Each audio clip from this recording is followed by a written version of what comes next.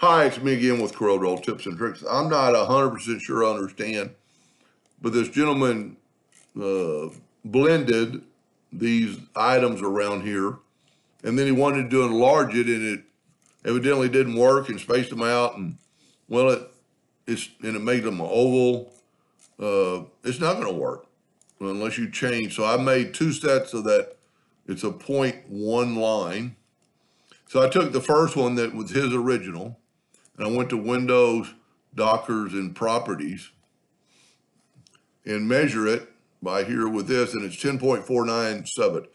Can't hardly get closer than 10.5.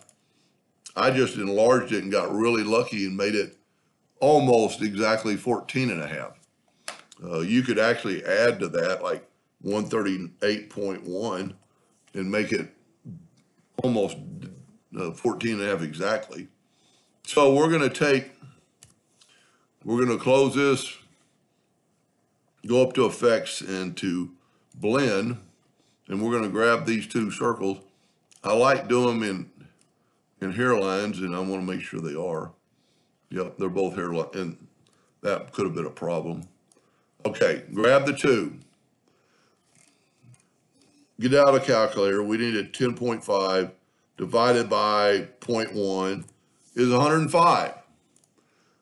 I've already done it just to make sure it works.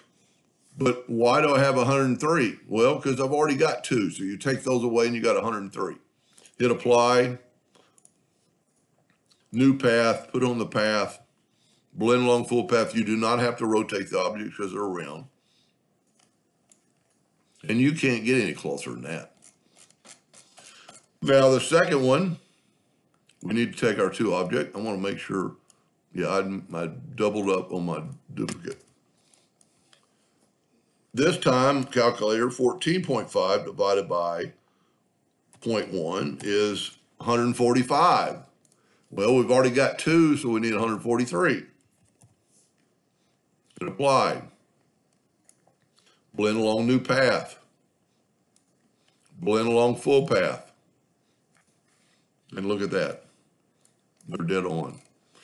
Now, to get rid of that line, you've got to select it all. Make sure you get it all. Go up to Object and break the blend apart. Go ahead and select it all again and go to Object and ungroup it.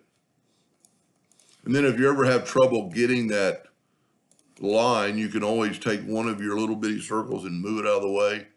Click on your line and hit delete, and then move your circle back, and you're back right where you were. I'm hoping that was the question. If not, I'm sure he'll let me know. Anyway, I hope that helped. Thank you for watching.